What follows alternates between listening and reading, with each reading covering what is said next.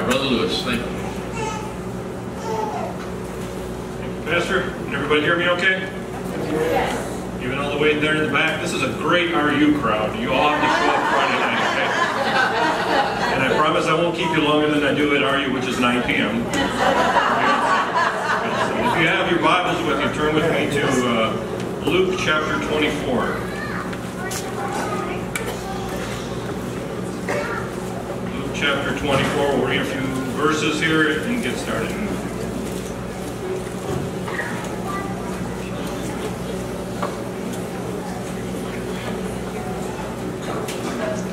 Luke 24, verse 1. Now upon the first day of the week, very early in the morning, there came unto the sepulchre, bringing the spices which they had prepared. These are the women, and certain others with them.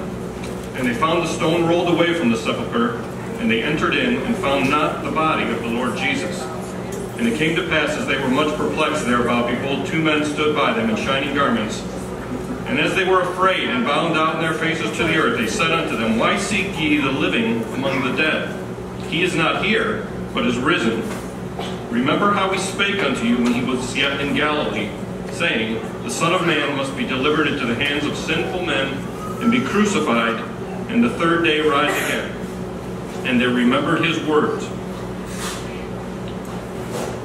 Skip down, for sake of time, with me to verse 12. Then arose Peter and ran unto the sepulchre, and stooping down he beheld the linens laid by themselves, and departed, wondering in himself at that which was come to pass. And behold, two of them went the same day to a village called Emmaus, which was from Jerusalem about 80 furlongs.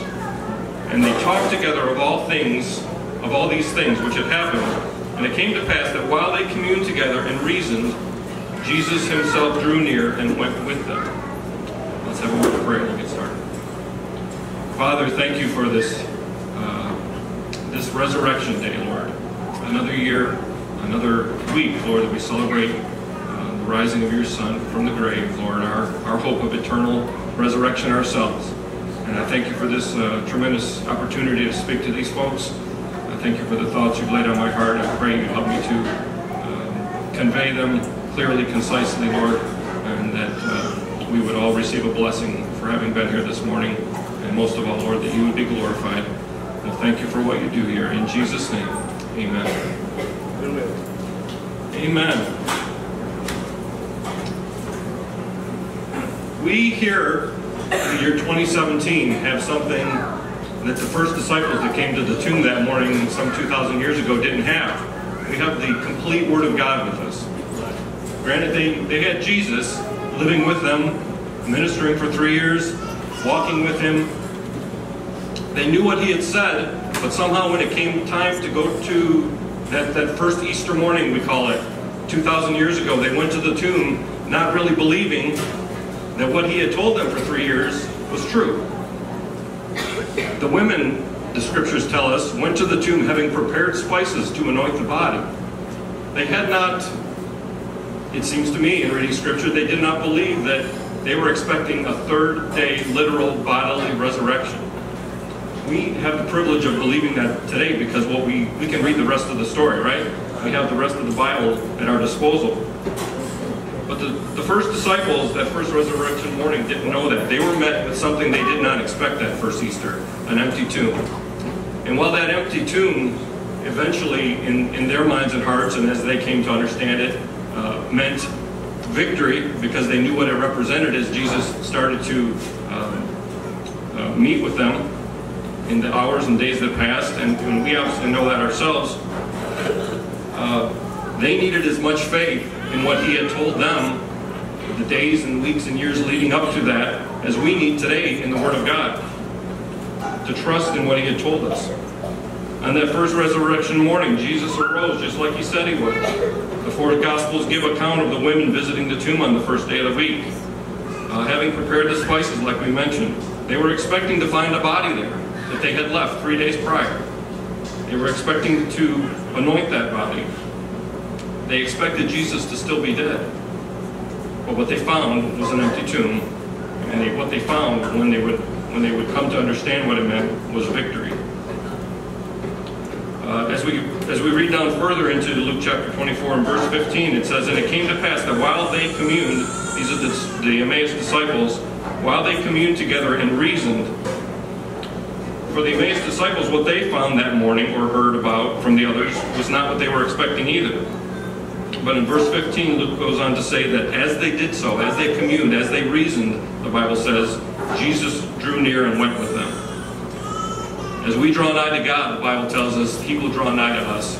And as we reason, as we meditate on the Scriptures, not necessarily on what we see, not necessarily what the circumstances of our life are showing us, and what our eyes might make us doubt, and what our hearts may make us doubt, if it will and if they would have trusted in what Jesus had simply told them, how much peace they could have had when they first went to the tomb that morning. The word reasoned in the Bible, this is kind of a devotion I had been studying on some months ago, and it sort of fit with this when I noticed that same word reason showed up in this gospel account in Luke 24. Sometimes that word is brought up when Jesus was speaking in His earthly ministry to the Pharisees. And it says the Pharisees would go away and they would reason with themselves because they didn't understand what He was saying. They didn't want to believe in what He was saying. When the disciples would reason without any faith, Jesus would reprimand them, would rebuke them at times for being slow to believe. In this passage further on than what we read, He calls them fools, slow to believe. But God says in Isaiah chapter 1 verse 18, "Come now and let us reason together." The rest of that verse goes on to say, "Saith the Lord, though your sins be as scarlet, they shall be as white as snow. Though they be red like crimson, they shall be as wool." We have the promise of Almighty God, we have the promise of the Scriptures, that if we'll believe them, there's kind of the hinge pin, we've got to believe them, that we have the promise of God, that we are forgiven, that He is risen, that we can believe that here today, walking into a church, a Bible-believing, Bible-preaching church 2,000 years later, still preaching that same message that Jesus told His own disciples. The disciples communed and reasoned and knew not the Lord's presence alongside them when they walked down the road to Emmaus that day. In the garden, we didn't read the gospel account in the book of John, but Mary Magdalene knew not the Lord's presence as she thought Him to be the gardener, the Scriptures tell us. Sometimes we can get to a place in life and have great grief and great trial. We tend to forget the promises of God and can only see the circumstances of life that surround us and that which we don't understand or can't comprehend. Those circumstances of life sometimes will blind us to the truth. Things that we know, things that we've said we believe all of our lives, all of our Christian lives, things that the Bible gives us peace about, things we hear preached about, and we can leave out of church on a Sunday morning encouraged by, and then a Monday morning circumstances arises, and somehow I'm just speaking for myself, maybe all of you are better Christians than me, but a lot of times on Monday morning, the circumstances that enter into my life, I have to struggle to try to remember the promises that encourage my heart on Sunday morning. Jesus upbraided the disciples for not leaning on what they knew about the Holy Scriptures, the law and the prophets, and He expounded those to Him, and He'll do that if we ask Him to help us. If we go to Him in prayer daily, if we have our devotions and ask Him to reveal Himself to us on a daily basis, we have to have that. Jesus was there all the time with them. He was with Mary in the garden. We sing the song, "I Come to the Garden Alone," such a beautiful hymn. The disciples on the road to Emmaus, Jesus was with them the whole time, standing by them, talking to them, reasoning with them, and they simply could not see it. I believe in part that may have just simply been for the agony, the confusion of soul that they had for not really understanding what was happening over those last 3 days since Jesus had been crucified. Over the last 3 years seeing His earthly ministry. He had told them everything that would happen. He had told them everything that was to come, that would happen to Him, and what would happen in 3 days. And somehow they simply missed it. There's a song we sing quite often in church, one of the lines of which says, "'Tis mystery all, the immortal dies, who can explore His strange design." You know, when I got saved, some things started to happen in my life that I didn't understand. I knew what salvation meant. I knew what it meant for me. I knew what it would do for me, but I had no idea in the days and weeks and years that followed how that transformation would occur in my life. And there was a transformation that occurred here on that first resurrection morning. Jesus rose from the dead, and the disciples didn't really quite know how to deal with that at first. Again, we can say all this about them, but we have Holy Scriptures to our benefit. He had risen just like he said, but they could not see him yet. The Lord gave his disciples then, gives us today all we need to put our faith in, and he wants us to simply rely on his unfailing word and promises. It is ours only to believe and receive those promises. First, for eternal life in salvation, and secondly, for a victorious life this side of eternity. We can have such a victorious, blessed hope in eternal life in believing in the risen Christ this morning. Today and every Lord's Day, really every day of our lives, pictures victory over death, hell, and the grave. I can't remember how long ago it was. I lead singing for Sunday school here in the morning services, and Brother Hector was teaching at the time. This goes back quite a few years, and he asked me to sing the song "Joy to the World," and it was July. And when a preacher asks me to sing a particular song, I usually try to do what he says. And I remember Brother Case being in the auditorium that week. It must have been right after 10 or something. And boy, he just got full of the Spirit, listening to "Joy to the World" be sung, and went into how we sing these songs. We just at certain times of years, just during certain seasons. But the truth of the matter is, "Joy to the World" can and should be sung really every day of our lives. And the songs we sing that typically come out of the songbook around Easter time can be sung every single day of our lives. And we can go to this world. A lot of people will say, even secular folks in the world, "Happy Easter," as a greeting, or "He is risen" if you're familiar in Christian circles, or if you're a believer. But what would happen if in the middle of July we went to work and just, "He is risen, praise the Lord," because every day of the year He is risen. Every day that we wake up and we're breathing, we recognize that it's because He is living that we have life. He is risen. We should proclaim that from the rooftops. Before the disciples could truly experience the power of His resurrection, they, and sometimes we, need to experience the faith-building exercise that only comes through the experience of an empty tomb, though. What would they, and what do we choose to believe? The choices are everything that God has told them and tells us through His Word, or what they could see. That first Easter morning, all they saw was an empty tomb. And immediately their thoughts went to, one of the gospel accounts says the word perplexed.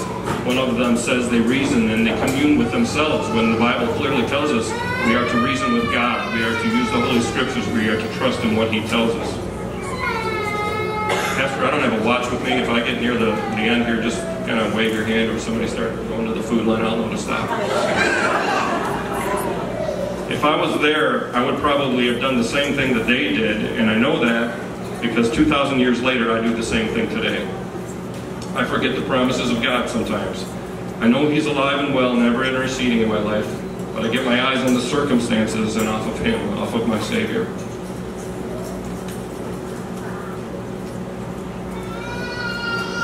The key being the empty tomb. Even when we see the empty tomb, and it makes us doubt, maybe for a moment, a split second, hopefully not longer in our lives, that we don't muse on that for longer than we need to. Emptiness means victory. When I got saved, the Lord well, for a while He tried, yeah. The Lord started emptying my life of some things that didn't need to be there, that shouldn't have been there. And initially, for some of us, maybe that comes kind of as part of a slow process. It did for me, but the Lord, praise God, was long-suffering with me and gracious. And the peace, though, looking back at what He's taken from me, like that empty tomb, can bring victory in our lives. We don't have to look at those empty things, those things that the Lord has taken from us, as great sacrifices on our part, and Why, Lord, did you make me give that up? It's a privilege to be able to give unto the Lord that which he asks us. It's a privilege to be able to be in obedience to him when he asks us to do something for him, whether we understand it or not. He allowed the disciples and allows us to have empty tomb experiences in life before we experience the joy of resurrection and to see what we will do with those experiences. He was there to pick them up and keep them from falling and from their faith faltering more than it had. In the end, their faith and ours will be uplifted and strengthened when we lean on him, for underneath are his everlasting arms. Deuteronomy 33:27. We have so much more strength through faith than we think we do at times of trials in our lives, because we have him alive and well, ever interceding for us. Right now, the Father is interceding, Jesus is interceding to the Father for us, for sinners, for this world. And all he wants is for them to put their faith in him, in a risen Christ that rose from the dead 2,000 years ago. Maybe you feel like you're facing an empty tomb of heartache here today, something in your life that is empty. Remember what that empty tomb pictures. Emptiness means victory. He's not there anymore, but he's everywhere. He's in the heart of the believer through the Holy Spirit. Jesus told his disciples, I go away so that I can send you another comforter. And that Holy Spirit can be everywhere, where in Jesus' earthly ministry he could only be in one place at a time. I don't particularly like the phrase or the word, I just feel like something. Perhaps you've heard people in the world say that. When you're trying to determine how to go about a particular situation, a lot of people, I used to work with a person that would just always say, well, I feel like the direction to go is such and such. To feel is a gift we have as human beings, but I don't believe it's meant to be an inner conviction. It's a tangible sensory act. It's something we can touch. And at times we need to do that. The Bible talks about feeling as being a method for searching out after something that can't be seen. As in the context of spiritual blindness or even physical blindness, Acts 17:27 says that they should seek the Lord if haply they might feel after him and find him, though he be not far from every one of us. If haply they might feel after him, it says, though he be not far from every one of us. Well, if he's there, if he's next to us, and not far from every one of us, and that's true even today in this room, why do we have to feel after him? It implies that there's a darkness clouding the eyes of unbelievers, and that they have to go around kind of groping, feeling after the truth. We can certainly feel after something knowing that it is there, but in personal trial we need something more, and we have something more than feelings to work with. We have the truth. We have the risen Lord and Savior, and that even when we can't feel him, we have a firm foundation that cannot shift. We don't have to rely on past victories. We can have current victories, and we know we have a future victory in our risen Lord and in our promise, resurrection ourselves. We have promise after promise after promise that he will never leave us nor forsake us. And just as Mary and the disciples on the road to Emmaus experienced, he be not far from every one of us. It's a blessed, and as I wrote here in my notes, a sobering thought, that he's not far from every one of us in our lives. Amen? He was right there all the time, waiting to comfort them. The empty tomb, in closing here, caused a temporal emptiness in the heart of the disciples. They didn't know what to make of it. Maybe it was for a split second until they believed. Maybe it was several more days, as in the case of Thomas, who doubted until the Lord reappeared to his disciples. But if the tomb had been found to still contain the body of Jesus, that temporal emptiness would have been lifted for a season. They would have found what they were looking for that morning, and they would have anointed the body. But that temporal emptiness would have been lifted only to be replaced by an eternity of emptiness. For we would still be all lost in our sins. We would have no hope of our resurrected Lord's picture for our resurrected life ourselves. He presents us in his word with promises that if we will follow him and trust him, no matter what the outward circumstances seem to reveal, there will be blessings unspeakable and peace that will follow. I could never imagine what he was going to do, what he was going to take and do with my life when I decided to give him wholly that part of my life that I thought I could never live without. The disciples had to give up as part of God's divine plan the life of their friend, the life of their master, the life of their rabbi when he went to the cross, when he died, when he was crucified. And they were grieving over that. But the blessed assurance that came from the resurrected Lord was so much better than had they kept him around just to have his company. The disciples found an empty tomb 2,000 years ago and did not know at that moment in time what to make of it. They needed only to trust what they knew to be true about their Lord, and that if they would trust him, even though what they could see was contrary to that, he would bless their lives with joy unspeakable. And then I just want to end with a line from a song, "They who trust him wholly find him wholly true." Amen. God bless you this morning. Thank you, Brother Lewis. I have a question, though. I asked Sister Linda this morning if she was going to amen her husband while he brought the devotion. I didn't hear one amen. I'm kind of surprised. I thought she'd be going nuts over there, but apparently not. Thank you, Brother Lewis. All right, let's have a word of prayer, and then we'll be dismissing people by sections because we can't all go at one time, okay? So word of this second. Let's bow our heads if we would. Jason McLaren, would you stand? Ask God's blessing on the meal today, please. Dear Lord, we thank you for all you've done for us, God, sending your Son to die for us, and rising again for us, Lord. Thank you for that, Lord. Bless us with our bodies, help us have a good rest for the Resurrection Sunday. Thank you for it. In Jesus' name, amen. Amen. Amen. Again, thank Brother Lewis for his thoughts this morning. We're going to have church at 10:30, so at about quarter after, we'll be letting you know, hey, it's time to get moving to church, okay? So we got plenty of time, so go through. Parents, please watch your children.